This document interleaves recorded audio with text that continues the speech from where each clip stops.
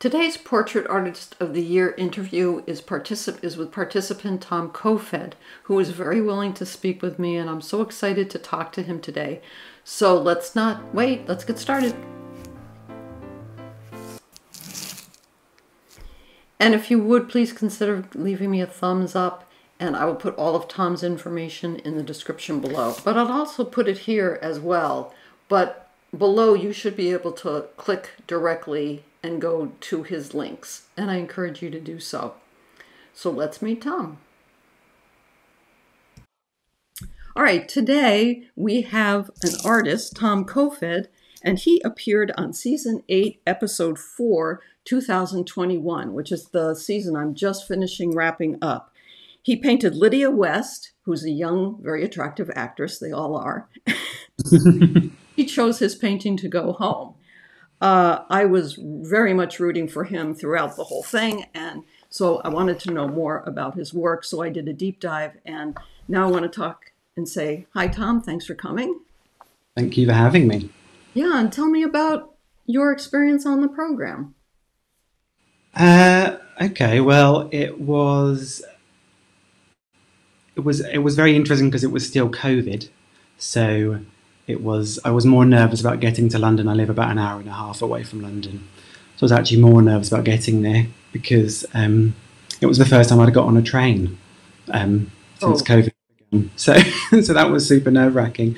Yeah. The actual day, it was just a really wonderful experience. Everyone behind the scenes is really, really lovely. It's a long shooting time, which I'm sure you've been told before. But I wasn't particularly nervous about doing it. It's such a beautiful space to be in, and what would you like to know? Well, I think the reason I ask that is almost everyone has the same reaction that you do about the hospitality of the program, and also they don't mention the word grueling, but oh, that's me. We've got a woodpecker. It's woodpecker season here. They're trying to find their territory, so he'll do that most of the day. It drives us nuts, but he's got to do. But it does appear that you have to have a certain personality or willingness to do this, and it sounds like you do. To hear that you weren't nervous, it is interesting for editing. So I wanted to ask about being interrupted during the program, and did that mess with your flow, or are you pretty easygoing?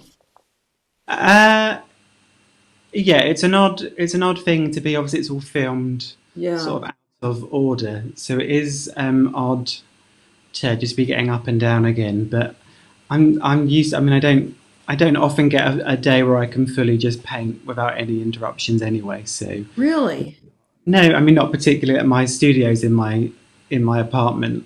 So the door's going. I've got a dog, and there's admin and emails to do. So you just get used to. To be honest, the thing about me is that I love attention. Do you? So, yeah, I love attention. So it was just very exciting doing all of the bits, all the filming. I had done some practices before going up, and you have a pre-interview before the day of shooting, and they said, it's 4 hours, but you're probably going to get, 3.5 hours tops. Gosh. So I'd already done some practices, and it's just so exciting being there. I wasn't under any kind of idea that I'd get a painting finished during that time, so we just sort of let that go. Yeah. And we're just enjoying feeling like a right important artist. Well, you are. So let's talk about your work. I always do a deep dive, and I find your work full of humor and directness, not overworked, minimal, but also very carefully designed. There's also a lot of energy, but there's a quietness. There's a really nice balance of those two. And there's a lot of expression in your portraits, but they're not cartoony. And I want to talk a bit about that. Um, so what I'm referring to is on Tom's website, he has two. First of all, he can paint like a regular person. I'm going to put one of those up here. You know, it's a standard sort of tablescape. You know, I think it's fruits and flowers or something. Flowers. So what I always find interesting is that once someone really has the skills, which almost everybody on this program does, then it becomes a decision about what you're going to do with the skills that you have. What's different or unique about you? And on your website, what caught my attention first was this series of culturally iconic performers. And maybe you could talk some about why you were drawn to painting those people that we know. We pretty much know them from, I would say, television, movies and television. Well, I think the main reason behind why I wanted to paint in the first place was just this sort of overwhelming nostalgia for pop culture from my childhood. And I did a fine art degree, and during my degree, I graduated in 2009. And during my degree, I was so overcome with a fear of dying. Really? There was nothing wrong with me. Yeah. I was just so concerned with sort of the ending of life Yeah. that I wanted to preserve these memories that I had of these shows that I loved.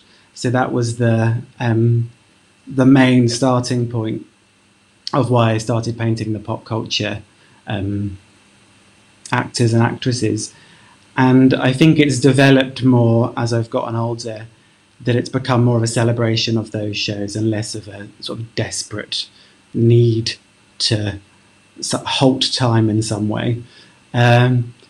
So I just paint the shows and the people that I love, and that's where it began. I didn't actually very much during my degree. It was a fine art degree, but I didn't actually paint very much during my degree. I was much more interested in initially embroidery, and then I moved on to filmmaking. Oh, wow. And it wasn't until I graduated and I didn't have all of the equipment, I was like, you probably need to get back to painting. I'd sort of put it on hold. So it was that time afterwards that has developed more and more. Okay, so you're very familiar with imagery and moving imagery. Yeah. And although you use the word desperation, it sounds like it was very comforting for you as well. Oh yeah, absolutely. Yeah, it was the main comfort that in some way celebrating these shows or these actors that had finished or had passed away was in a way somehow ensuring that they would be remembered, and in turn I would be remembered once I also died. Which we will. Yeah. So that would have been before 2010, or around, we're talking almost like 13, 14 years ago. So now in my head, I'm picturing that the next series, which is this pop cultural phenomenon series, which is more like, what do you call it when those, the word is gone for me now, when those celebrity photographers catch people unaware. Oh, the paparazzi. Thank you. The word just escaped me for a minute. I'm assuming that came next, or did they come together at the same time? So that was more of a recent development. I had a solo exhibition last year, so I started working on those in maybe 2020, early 2022. Yeah. And I think my interest had, so I went full time as an artist in 2020. I was doing it part time before. And what I realized once I became full time, which is obviously what I've always wanted, is that I got to working full time and then was suddenly like, oh, now I have everything that I thought I wanted, and I still don't feel fulfilled entirely. Yeah. And it got me thinking about, celebrity culture. A lot of people in the public eye are wanting the attention, and then in their private lives, whilst they're out and about, they don't want that attention anymore. So they've seemingly got everything that they wanted, and now they're fighting against it a little bit. So I was just more interested in the private persona rather than the public persona, which had been the I think that's a fascinating thing to think about and ponder. My question for you is, um, as time has gone by during those years, the selfie and Instagram and the instant images have become even more so than they did when the paparazzi was doing that. Mhm. Now, anyone walking past a celebrity can do that. Do you have Mhm. any comments, or have you thought at all about how it's changed the way you want to show Hmm. in portraiture, or is it just that the rest of us have joined the game you are already in of looking at these images and seeing the duality of the personal and the public? Yeah, it's an odd one, isn't it, that we're also available and we're all public facing now. So I Mhm. think, yeah, as I think the idea of celebrity is much less appealing to me as I've gotten older. I always, obviously, like most people, thought, wouldn't it be amazing to, be famous and get everything you want? And now it truly seems like an absolute nightmare. And so I think my, even pre sort of the selfie and social media, I'd already started thinking, this doesn't seem like it would be that brilliant. So yeah, I think probably my relationship with celebrity has changed Yeah. as we all become more sort of public facing. Back we go. So, one of the things I did want to ask you about the program, and I don't talk about this very much with the judging because we know it's subjective. We know we have problems with the program. It's a love-hate relationship. I always say we love it like we love our children. It has its faults, but we love it. But I felt, and one of the reasons that I really wanted to talk to you was the first time you came to my attention was you're holding that self-portrait of yourself. And I thought, he's got the goods. And then I thought, but they're not going to accept it because he's not treating the portrait like it's a formal event. Even though they say they want something different, and I know that they do, and they don't like traditional, like Renaissance-ish kind of painting. The minute I saw it, I thought, there's too much freedom here. First of all, and it looks like he's having fun. They're not going to honor this. Is that, did you have any feelings about that when it came to that day? Or maybe I'm talking about the judging? I don't know. Well, that was really why I wasn't nervous at all, Really? because before going in, I could make the best painting I've ever painted, and they weren't going to choose it. Yeah. You've obviously watched a lot of the shows as well, so like you can tell pretty much from the moment they reveal the portraits which ones they're going to choose, and I just knew they weren't going to pick mine, so I wasn't worried. I wanted to. My main objective going on to the show was to make a painting that my mum wouldn't be embarrassed to see on telly. My mum's very nice, and I could have painted anything, she would have said it was very nice. But I It- thought if I could finish the day and not have embarrassed my mum, yeah. then I feel completely fine. So yeah, I already knew. I was surprised that it was picked in the first place, my portrait. I'd applied one other time a few years prior. Mhm. Um, so I was already surprised and just chuffed that I got to be on the show. Yeah. But yeah, there was no concerns that I might blow it, and they might have chosen it because I knew they wouldn't anyway. Thrilled to see it because I thought, for me, it was very fresh and it wasn't, well, and of course, I'll put the image here so people can see. And then the one that I adore is the painting you have, a painting of you holding the painting. Meta. Um, but I thought sometimes that's a little bit lacking in the program.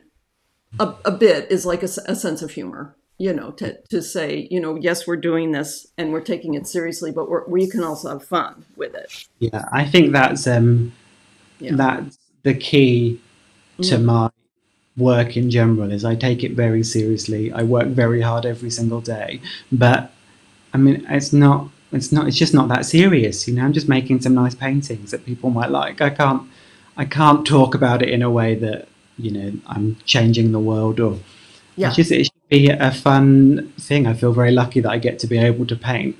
So I can't be a tortured. I just can't Yeah. do. So the next thing I want to talk about, that maybe I'm making assumptions, but I picked it up from your website, which is in a sense some of how someone wants to present their persona. We all have a private self and a persona self, but you seem to have a commitment to affordable art. Hmm. When I went on there, I thought, oh my goodness, I can own a Thom painting. Yeah, I can own a Thom print. you can. And so many people have strong feelings about that. I'm going to put that aside for a minute, because at the end of the day, I do consider each one of us a business, very similar to owning a bakery. In other words, unless you produce a product and unless you're selling a product, you don't have money to buy flour and sugar. And so I hate to say it, but Yeah. so what made me think of that? But many of us lose control of our images by either joining sites like ImageKind, Redbubble. I can't even think of them all, but there are many, many sites that will take a cut of your image, and a considerable cut, as well as charging you a fee. It's very similar to a gallery, only of course they only have to upload the image. There's really, but I don't think you've done that. You seem to be in control of your imagery. Is that true, or are you? I mean, I hope so. So I have. It's really important to me that my art's affordable. So, like you say, I think a lot of people can afford an original painting. Yes. From me in general. I also have a pay-as-you-go system, so people don't have to pay all in one big chunk. They Yeah. can pay me as they can afford it, and I'll put the painting to one side. And then I also do make my work into prints and various other products, and I have a shop on my website, and I do also have an Etsy shop, and they obviously take a fee. But I make all of the products myself in my studio. So yeah, I think I mean, I hope I've still got control of. They're not everywhere on the internet. They're only, in my shop and my. I was just really impressed with the business side of that. Yeah. Because many people don't want to be bothered with that, but at the end of the day, I think I read a statistic once, something like only 3% of the population actually buys an original painting. So that's Yeah. 7% of the population that is looking for. Well, yeah, exactly. It's it is a luxury item, Yeah. and especially here in the UK, we're having a cost of living crisis right now, and people just aren't buying original art as much as they'd like to. So if people feel like they can support me by buying a card or a print or a tote bag or a magnet, then Which I would do, but I wanted to do it. I couldn't do it before the interview because that could be a conflict of interest. Do you know what I well, mean? no, of course. Well, that's very nice of you. Otherwise, But, I've been here in one of your T-shirts, yeah, but that would be wrong. yeah. Um, Yeah, that's just the reality of running a business. I can't. yeah. I do also take commissions, but they don't. I'm not working constantly on commissions. It's just I've got bills to pay. Yeah, yeah. So what do you want to do as you look forward? What are some of your goals and ambitions as you go forward? Or have you found a place of, sounds like you're very busy every day and pretty content. How dare you? Yeah, yeah. I would just like the business to keep growing. It's very hard, as I'm sure running a business when you're every single part of the business is very, very tricky and time consuming. And I am very disciplined, so I do put time aside to write. I've got a mailing list and do all the admin stuff. But I just want to be able to keep painting and for my audience to grow. It's getting much harder to get seen on social media. Yes. Instagrams I mean, a huge dumpster fire with outreach and, getting any audience there. So it's hard. It's really hard to build an audience. So I'd like my audience to get bigger, and I know that they're out there because it's grown in this time that I've been working, even just in the time that I've been full time. Um, but I just want to get better at painting. I've Mm. since being on the show, of my self portrait and the painting on the day was in acrylic, and I only paint in oil now. And I hadn't painted in oil until after the show because I knew that I my style of painting suited oils so much, and I just wasn't ready to make the commitment of it. Felt like I'd be starting again, so I was putting it off, and since then I've changed exclusively to oils, and the work I think has become radically different from. It still has the same core and Hmm. the same lightheartedness behind it, but I think that the work has got much better. So I would just like to keep getting better. Okay, well, probably cut this out, but for real art nerds, these are the real nerds, and we have some of them. What have you discovered about the difference in mediums? I'm a watercolor painter, so I don't know. I certainly know, one dries a heck of a lot faster than the other. Yeah, I mean it's mostly the drying Uh, time. I was doing everything using a whole bunch of different mediums to try and slow down oh, the acrylic drying. yeah, It's just I like to be able to move paint around, yeah, I do and too. Yeah, I want. I'm not interested in photorealism, or I want it to look like a painting, and it's just so much more dynamic with the oil paint that I can do that, and you can really see the yeah. brush strokes. And yeah, it is, but it is mostly the drying time that I just find so much nicer to be able to step away and come back and still have that tangible Hmm. that I can change Well, it. it's going to be really exciting to for me to continue to watch and see what you do. I thank you so much for talking with me today. This has been fascinating. Your work so clearly, gosh, you couldn't be more like your work. Oh, that's really nice. Thank you so much. Amazing. But Oh, I think that's the real sign of a signature artist is well, first of all, that your style is really consistent and consistent over time. It's like as I kept looking at the images, I could see, oh, that's a Tom painting, that's a Tom, that's a Tom. You can't even put your finger on exactly why, but it's very identifiable and well, very that's accessible. And the commitment to affordability, I just, tip of the hat no, because thank it's and being welcoming to people asking these kinds of questions and to being I just, accessible instead of, yeah, I guess. yeah, I just think that just the art world in general is so intimidating, and especially if you're Yeah. someone from the outside. I just want, I just want to be like, I just happen to be able to paint, and you can come and enjoy the paintings. You can look at them, you can own them. Like you don't have to have a degree or any knowledge of art history to be able to know what you do and don't like. So if I just get to be, at the very least, an entryway for someone to be like, I love paintings, Yeah. and maybe my work's made them a bit more comfortable with what they like, or asking questions about art, then that's that's great. It shouldn't just be for the elite people that have got all the knowledge. Yes. Oh, that's so beautifully stated. I have one more thing I'll probably cut out, but this is like a story, which is I don't know if you remember somewhere on the interwebs, there was this um, very famous violinist, and he's playing in the subway, and everybody's walking past. No one pays him, right? And then he's Mm-hmm. at Carnegie Hall like the next week or something, and got. And I thought, that's what Tom is. All the same qualities and the goods, but he's not dressed in the. He doesn't have the tuxedo and the. I don't know exactly what the identity of an artist is, but I just got the feeling that that wasn't something you were interested in, and I thought they're going to pick up on that.